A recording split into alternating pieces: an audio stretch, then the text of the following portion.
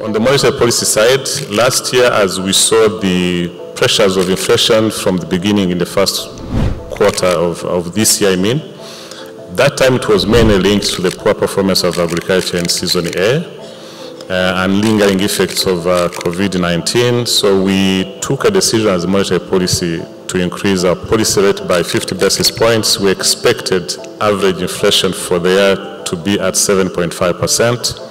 And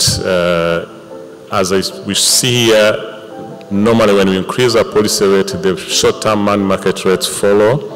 So we see the interbank rate increasing to 5.4% from 5.19 in the first 6 months of last year. So this is a transmission that at least we see immediate effect.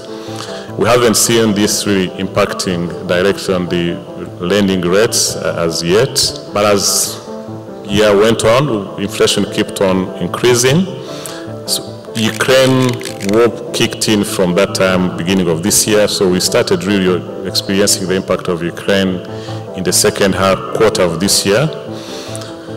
And by our monetary policy committee in May, we had expected inflation to average around 9.2% for the year, and at that time we felt the decision had taken in February was enough to deal with the pressures we are seeing.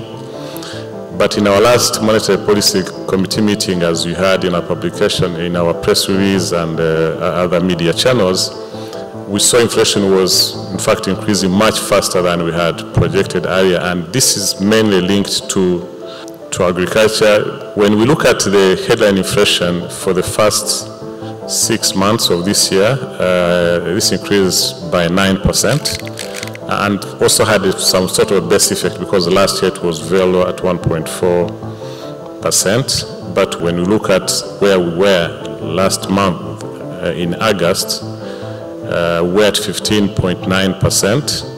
In fact, on average for this quarter, it might be around 15–16%. And when we look at the annual average for inflation, it's expected to be at around 12.1%.